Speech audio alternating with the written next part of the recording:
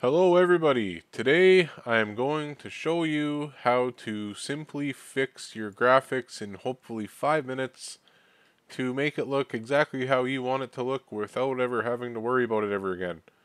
So what I'm going for today is going to be a sunset vibe. Now to obtain this, what I need to do is I need to change the time of day, which you can do by opening the Sol planner and then picking your time of day here, night, dawn, sunrise, morning, noon, afternoon, evening, sunset, dusk, and then turning this arrow so this multiplier is 0. That means this time will not move. So whatever time you decide you want to put your game at is the time that it will stay. So today we want to do a sunset vibe. Now if you want to add weather on its own, you go into these boxes and you pick them that corresponds with the time of day. Night being 1, dusk being 9, and a sunset for me being 8. And I'm going to hit the clear sky. And now we are done with our time and our weather because I'm going to be making my own weather here. Now the thing is, if you did want to add wetness and puddles and rain with the paid version of CSP from X4Fab on Patreon for $1, you can do all that here.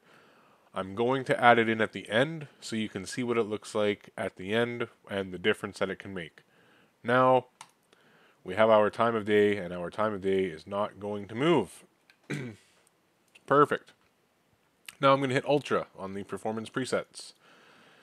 Then I am going to go to the quality and just go ahead and up that to 200%. It's always so hard to just use the mouse to click that all the way to the end.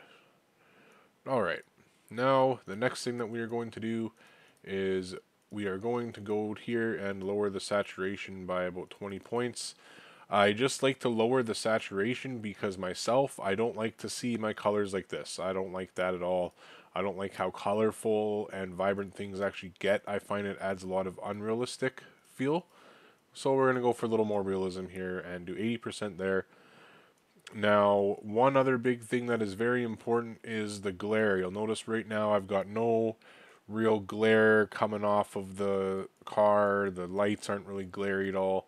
So watch what happens when I turn the glare threshold down all the way and then hit modify glare. Now we've got lots of glare going on. It's almost looking like humid out. It's looking really dry and pasty. So I'm going to just go ahead and change that because I do like having some glare. I do like it. I don't like it bright to the point where it actually really looks annoying. Now modify spectrum.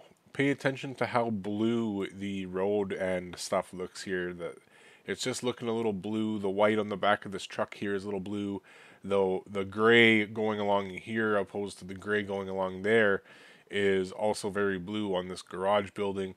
So let's see if I hit modify spectrum.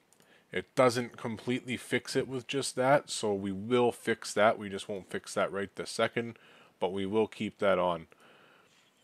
Now, the next thing that we're going to do here is we can hit controlled by Sol for the lights. This is going to give us a complete and total light adjustment situation that we can have, which I will also show you. The other thing I want to do real quick is I want to go into my custom weather. I want to make the ambience a little more. It makes things a little less blue. And another thing I want to do is I want to add in my 2 layers of clouds that I'm going to be using, and I like to make them really dense. I like to have a lot of the clouds in the sky, and I'll give them a little bit of water filled just so the color of the clouds has a little more oranginess to it. The reason it's going to have a little more orange to it is because it's the sunset time of day, right? So you know, if I put them to have more water filled, I'll get a little more color, which I want. It does make it quite a bit more sunsetty out. So now I've got a sunset going on. I've got my track. My lines are no longer all blue looking and stuff like that. Nothing along the sides is blue. That gray on the building here does not look blue anymore. The back of the truck does not look blue. So with a couple minutes, I've just took out all of the blue out of my game. That was super, super annoying and so ugly, man. I hate that. I cannot stress how much I hate when white is blue and it just bothers me so much. So anyways, we got that figured out now.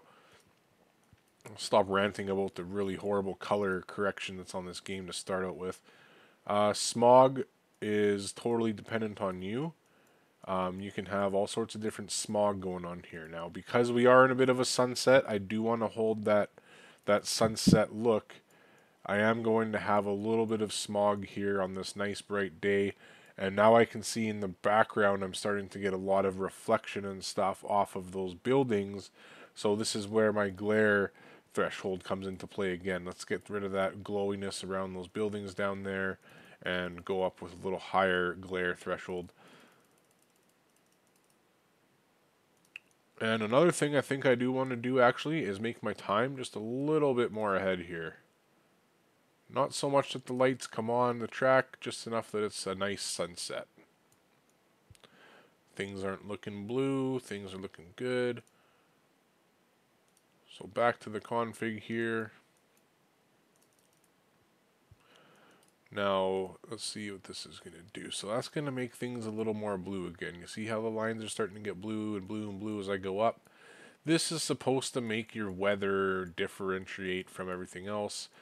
So I'm actually going to turn this down here today because right now it's making my stuff a little blue the way that it's turned up. So let's go ahead and do that. And let's keep on going here. We'll keep going. AO visibility is another big one.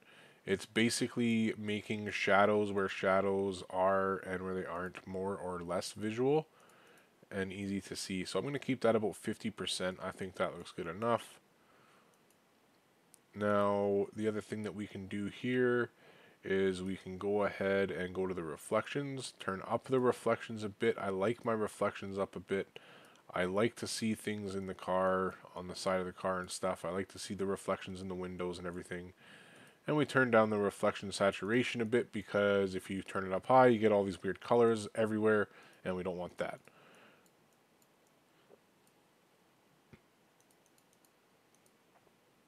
So now we can start changing some stuff in the sky. We can actually have the sun intensity factor up high or down low. Now, I like to have it nice and low during my sunsets. I like to have that nice, crisp orange sky. I think that looks the best in the sunset situations. I don't know quite exactly how well I can make this based off what we have, but I would like to make this a little more sunsetty here without compromising for turning on the lights on the track by it getting too dark and the time going too far. So we're going to roll with that, and I am also going to attempt this fog thing. Now, I don't know if I really want to throw the fog in because it might completely change stuff with my clouds, but if I could get some fog coming onto the track without completely distorting all of my sunset clouds, that would be nice. So this has an option to use or to not use. So if you don't like what you're changing, you can just quickly change that off. So let's see what we can actually do here with a nice fogged sunset sort of vibe.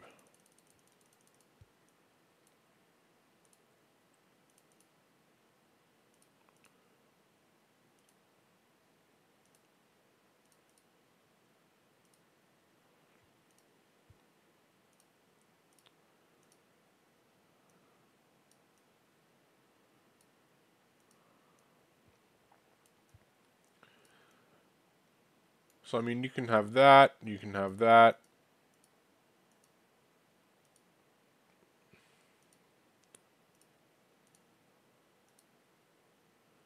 I wouldn't mind turning this stuff down just to see how we can get it to kind of come into the track here.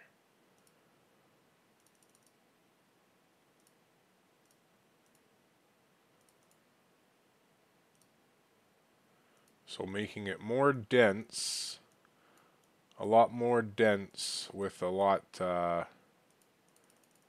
less distance is kind of what gets this to happen here. So we can actually have our nice sunset clouds and still throw some fog into the area without it completely taking over. So now I have that figured out.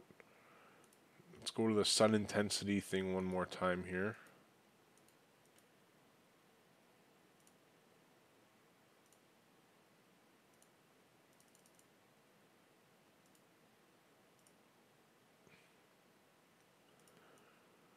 So for me, I kind of like that look. It could be a little darker, but it's still pretty good. Now I'm just going to change my bounce light here. As you can see, the more light that's bounced, the brighter and better your headlights are.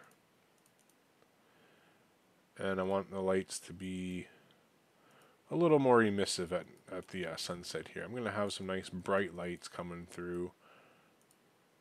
And we're going to change some bounced lights during the day. And change emissiveness during the day. Hit the brake lights. So now with that, if I just take this and I activate my chase cam here, probably still have traction control on and everything, so I'm not going to be doing any drifts or nothing. But now, you can see I got all sorts of stuff happening on the screen now. The game looks a lot better. In my opinion, I've got completely everything changed to be just exactly how I wanted it to end up. And yeah, so this was just a quick little couple minutes. Mind you, you can change everything here. Everything here is totally changeable now that you've figured it out and you watch this. You can change everything. Now, would you rather have something like this that looks pretty cool to me? The other thing actually real quick here that I do need to show you is back to the planner and back to what happens when we throw rain with wetness and puddles into the mix here.